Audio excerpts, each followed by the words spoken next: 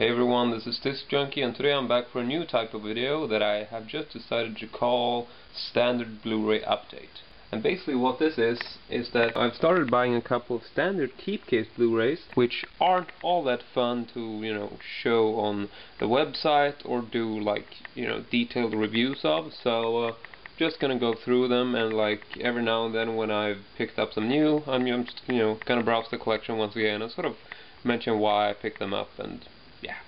So anyway, let's get started. Now, the reason I haven't done this before is because I haven't actually owned a lot of these standard type Blu-rays before, and most of these were actually picked up just during the last few days because I went to this crazy sale.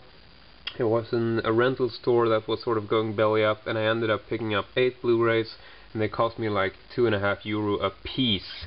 So yeah, that's pretty much why I suddenly got all these Blu-rays, and I figured I want to run through them. So first up, we got The Strangers with Liv Tyler and Scott Speedman. And this is a pretty good thriller, horror. I found it, pretty cool. I would actually love to see a sequel of this because, it did kind of set up an interesting set of antagonists, and then, it sort of just ended. So, yeah. Really cool movie. Suggest you check this out. This one also had a bit of special features on it, so really happy to pick that up. Next, we got The Last House on the Left, obviously the remake from 2009, I think it is. And I actually really like this, and I haven't seen the original Last House on the Left. Been planning to, I just haven't gotten around to it. But I found this to be a really good horror movie. This one also had a little bit of special features, some deleted scenes, and sort of a behind-the-scenes featurette. So there we go. Then we got The Brothers Bloom. This was also one of those cheapy pickups that I got from the rental store, and this is actually still sealed. And it isn't a rental Blu-ray. I don't know if there are actually rental Blu-rays. Most of these that I actually did pick up at the rental store were just normal Blu-rays, but then they had sort of put a rental-only sticker on them, so I just peel that off, and then, it's just a standard Blu-ray. So, now I have seen this movie. I haven't seen it on Blu-ray. But it's just a bare bones release, so I'm not sure if I'm gonna keep this or sell it, but I just thought, hey, I'll pick it up. Then we got Bronson, haven't seen this one. Got a commentary, making of, kind of an introduction, and some other kind of special feature there.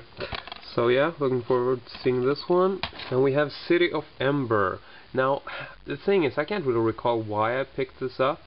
I remember for some reason, putting it on my memory list, sort of thinking I should check this out. And I actually thought that it was some director I really liked, like Terry Gilliam or whatever. But yeah, I have no idea why I picked this up. It was lodged in my memory for some reason. Maybe I saw a trailer of it and it seemed like sort of an interesting fantasy, I don't know. So it's got Bill Murray, Tim Robbins. Yeah, I don't really know much about it. You just know that it's one of those odd sort of, like Tim Burton, Terry Gilliam, some kind of odd reality like Alice in Wonderland stuff. Yeah, I have no idea. Next up we got Sleuth, and this is obviously the Swedish title. I haven't seen this movie. This is probably the movie that was in the worst shape in terms of the rental copies.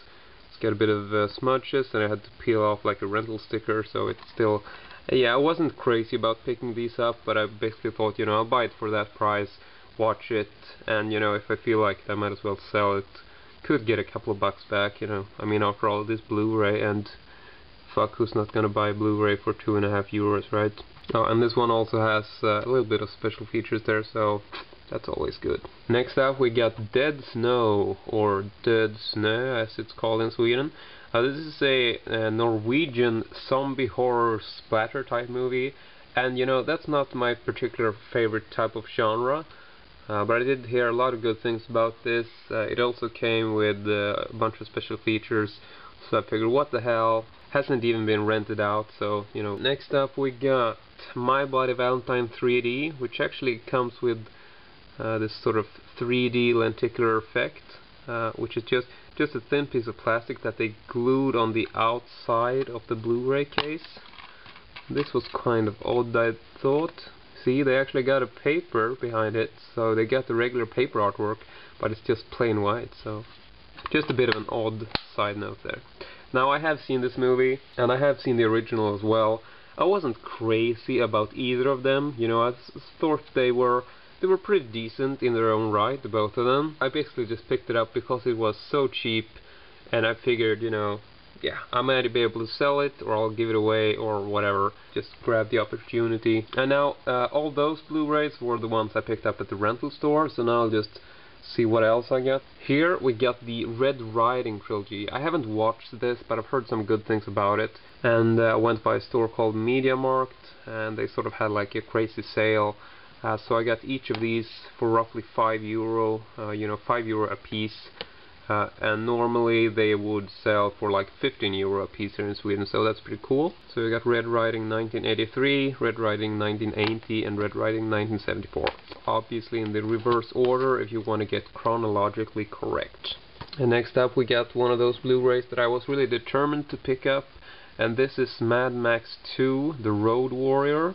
Now, the reason I wanted to get this is because it has never really been presented in its full uncut version on DVD. There is a very, very old Japanese out-of-print release, which is the fully uncut version. You know, all the standard DVDs apart from that in every country, and I don't care what you say, you're just flat out wrong if you're going to debate me on this. I know there's a lot of editions out there that are even labeled like, you know, original uncut version, no, but they're not. Okay, so just stop calling them uncut, for fucking sake. And I'm not entirely sure what the original, you know, what the story about that is, why they are cut the way they are. Now, it isn't, you know, it doesn't have a lot of cuts to it. It's basically missing, like, you know, some small sensory moments. I mean, we're talking like seconds here. You're not really missing out, but, you know, I remember seeing the fully uncut version on TV here in Sweden, and I remember it so, you know, vividly from my younger days. And so when I sat down to watch the DVD, which was uncut, I was just blown away, like, okay, why the fuck does this say uncut? Because it's clearly not uncut. But anyway, if you want to get the uncut version, you can check out The Road Warrior on Blu-ray, because it actually is uncut. And also it actually has some special features. So we got a new commentary track, some kind of introduction, and the trailer. Yay, so much for special features. But it's something, you know, so that's good. Next up we got two Blu-rays, which I received as a gift very recently, and they were from Corey Hatfield. I did a unboxing of a package he sent me. So we got Ocean's 11 and Ocean's 13, and both of these are the American releases. So yeah, if anyone has Ocean's 12 and you just got it lying around and want to send it to me, that would be really appreciated, because right now I just got 11 and 13, and I haven't seen 12 and 13, so I'm sort of waiting to pick up the 12 before I do like an Ocean's marathon, if that makes any sense. But anyway, that's it for my standard Blu-ray update this time. And so before I go, I should just mention quickly, just so there's no confusion, the Ocean's 11 and Ocean's 13, those are American. Mad Max is from the UK, and all the rest are just Swedish editions. But anyway, that's it from me today. Hope you all enjoyed this, and I'll see you all next time.